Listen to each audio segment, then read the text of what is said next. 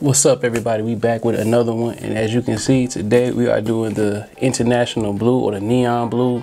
I'm just calling them the Royals. It's a shock drop pickup. So happy. Shouts to my bro Lance. He when it said, hey, shock drop on the phones is coming. I had to jump on it, you know what I'm saying? Got on the app, hit just like that, meant to be.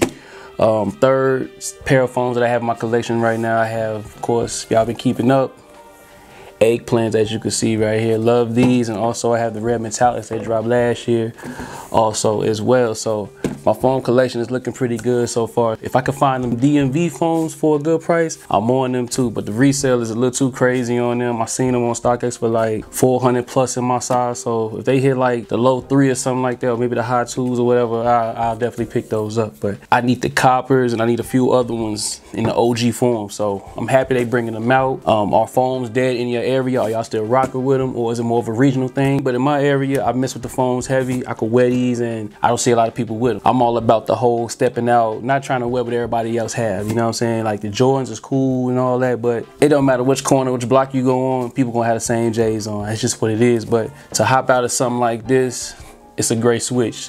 Also, this is the second time I've had these. This is a different blue from the 2017 pair, I will say that. Plus you have the black and blue checker carbon fiber right here. I do like that as well. Same Foamposite box, as you can see, nothing too special, whatever. Y'all know what these are. But these are dope, man. I like everything about these small little details. The Nike sign has a blue going around the white Nike check, as you can see. And I wish I still had my other pair, but in the past I just sold a lot of my phones. I said I wasn't gonna sell them again. I'm keeping them.